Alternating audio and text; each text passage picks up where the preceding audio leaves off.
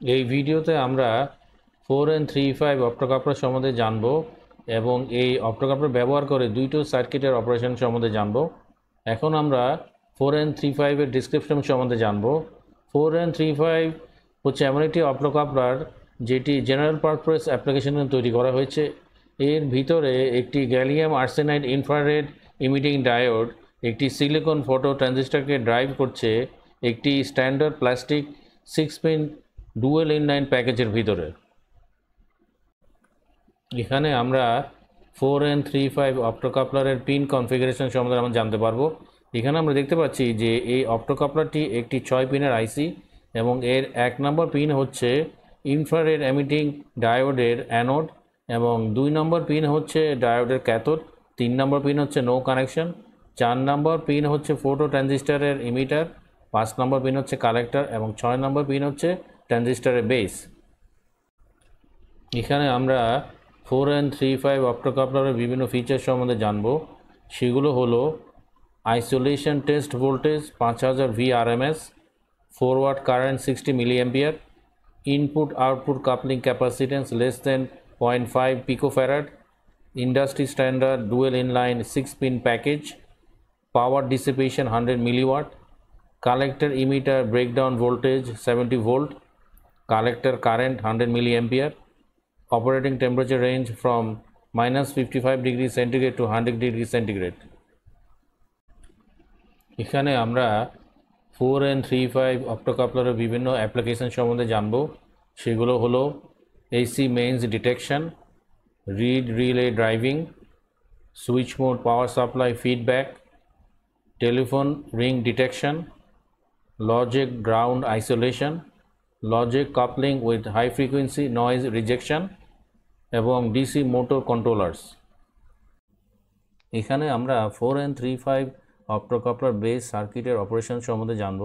এখানে আমরা দেখতে পাচ্ছি যে 4N35 অপ্টোকাপলারের যে ইনফ্রারেড ইমিটিং ডায়োডের যে অ্যানোড অর্থাৎ 1 নম্বর পিন সেটি 1K এর মাধ্যমে +5 ভোল্টের সাথে কানেকশন করা আছে এবং এই ডায়োডের যে ক্যাথোড অর্থাৎ 2 নম্বর পিন সেটি আবার গ্রাউন্ডের সাথে কানেকশন করা আছে এবং এর 3 নম্বর পিনে কোনো কানেকশন নেই এবং এই অপ্টোকাপলারের যে ফোটো ট্রানজিস্টরের যে ইমিটার অর্থাৎ 4 নম্বর পিন সেটি আবার গ্রাউন্ডের সাথে কানেকশন করা আছে এবং এই ফোটো ট্রানজিস্টরের যে কালেক্টর অর্থাৎ 5 নম্বর পিন সেটি আবার আউটপুটের সাথে কানেকশন করা আছে এবং এই আউটপুটটি আবার 1K এর মাধ্যমে +12 ভোল্টের সাথে কানেকশন করা আছে এবং এই আউটপুটের সাথে আবার একটি ইন্ডিকেটর এলইডি 1K এর মাধ্যমে 12 ভোল্টের সাথে কানেকশন করা আছে। এই ইন্ডিকেটর এলইডির মাধ্যমে আমরা বুঝতে পারবো আউটপুটটি ঠিকমতো অন অফ হচ্ছে কিনা এবং এই ইন্ডিকেটর এলইডির মাধ্যমে আমরা আরও বুঝতে পারবো যে 4N35 অপ্টোকাপলারটি ভালো আছে কিনা।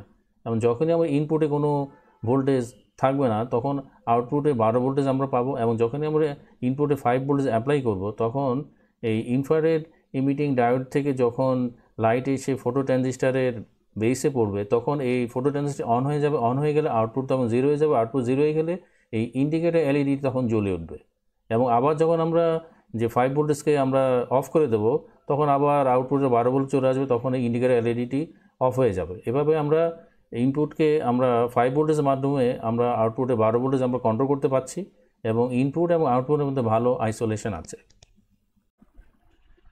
এখানে আমরা 4N35 অপ্টোকাপলার দিয়ে তৈরি একটি রিলে ড্রাইভার সার্কিট সম্বন্ধে জানব। এখানে আমরা দেখতে পাচ্ছি যে 4N35 অপ্টোকাপলারের যে ইনফ্রারেড এমিটিং ডায়োড সেটির যে অ্যানোড অর্থাৎ 1 নম্বর পিন সেটি 1K এর মাধ্যমে +5 ভোল্টের সাথে কানেকশন করা আছে এবং এই ইনফ্রারেড এমিটিং যে ক্যাথোড সেটি অর্থাৎ 2 নম্বর পিন সেটি আবার গ্রাউন্ডের সাথে কানেকশন করা আছে এবং এই অপ্টোকাপলার যে 3 নম্বর পিন সেটি কোনো কানেকশন নেই এবং 4 নম্বর পিন হচ্ছে photo transistor emitter.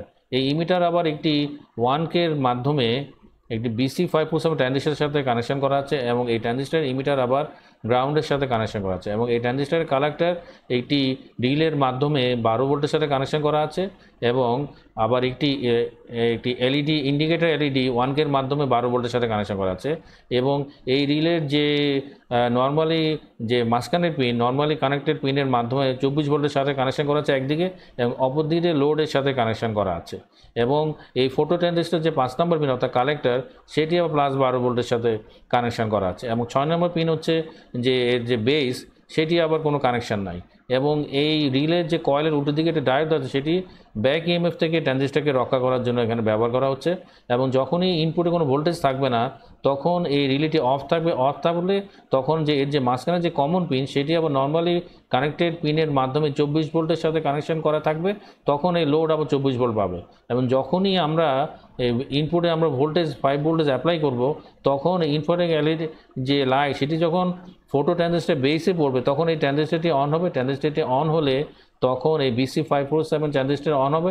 Transistor on হয়ে রিলে অন হবে। রিলে অনের এর যে মাঝখানের যে কমন পিন সেটি তখন নর্মালি কানেক্টেড পিন থেকে ছুটে গিয়ে নর্মালি ওপেনের সাথে শর্ট হবে। তখন এই 24 ভোল্টের সাথে লোডে কোনো কানেকশন থাকবে না এবং লোডে কোনো কিছু 24 ভোল্ট চলে সেটি তখন অফ হয়ে যাবে। এবং এখানে একটি বলে রাখা ভালো যে এই যে এলইডিটি ইন্ডিকেটর এলইডি সেটির মাধ্যমে আমরা বুঝতে পারছি যে ট্রানজিস্টরটি ঠিকমতো অন অফ হচ্ছে কিনা এবং তার মাধ্যমে রিলেও অন অফ হচ্ছে কিনা। এবং আমরা এর মাধ্যমে আরেকটা জিনিস আমরা বুঝতে পারছি যে 4N35 অপ্টোকাপলারটি ভালো আছে কিনা। এবং এভাবে আমরা দেখতে পাচ্ছি যে মাত্র 5 ভোল্টেজ ইনপুট দিয়ে আমরা 12 ভোল্ট এবং 24 ভোল্টকে আমরা কন্ট্রোল করতে পারছি। এবং দেখা যাচ্ছে যে এই ইনপুট এবং আউটপুটের মধ্যে ভালো আইসোলেশন আছে। আমার এই ভিডিও থেকে আপনারা কোনো ভ্যালু পেলে লাইক, শেয়ার, সাবস্ক্রাইব এবং বেল আইকনে ক্লিক করবেন এবং অবশ্যই কমেন্ট করবেন। ধন্যবাদ।